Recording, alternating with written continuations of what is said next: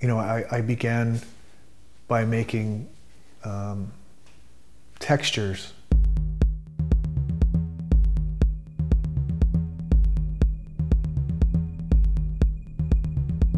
My dream is to be in a museum. That's my dream.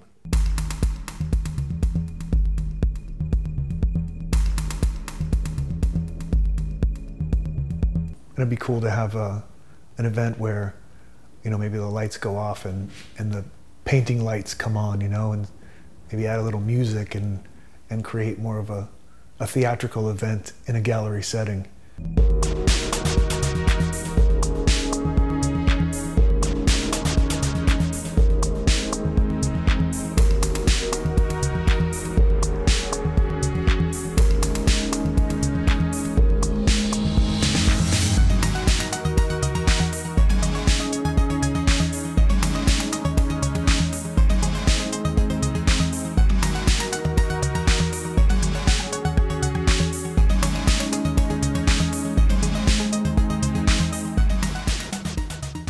The way that the paintings move, I think everybody sees that, you know, they experience it differently, but it seems to really be happening, and it's exciting for everybody.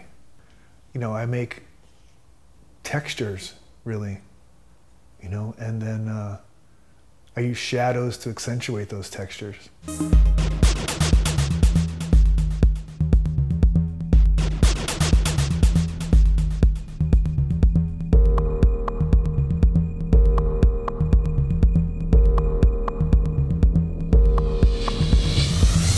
With flow, I think about landscape and water, erosion, and maybe meteors.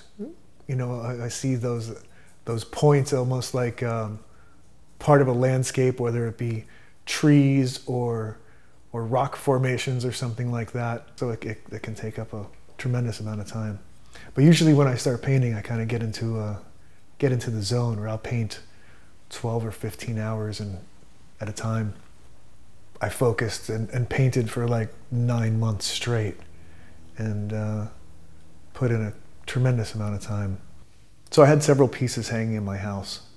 And one day, a friend of mine said that he wanted to purchase one of my paintings, which I was pretty surprised by. And you know, I kind of laughed it off and said, I'll just give it to you. I didn't paint anything to sell it, you know.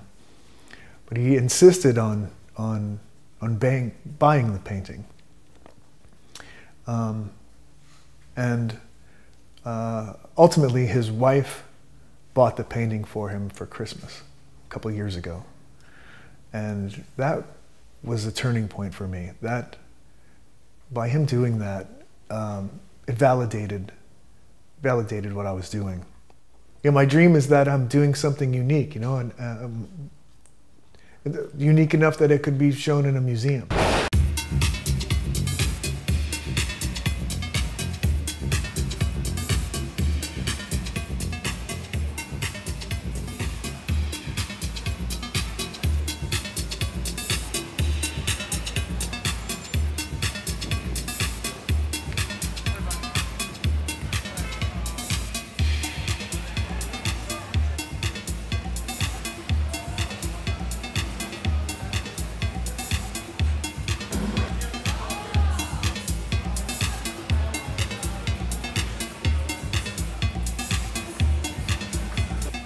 I think what it comes down to is like, I know what's cool, you know, what's cool to me. And so far, other people seem to agree, you know? So I'm not doing it for anybody else but me. Look, when I'm making something, I'm only making it to my eye, you know? So I don't know how anybody else is going to experience it. I can't, you know? But so far, the things that I've done, people seem to appreciate it, you know? So I do what's cool to me, and it seems to be working for other people.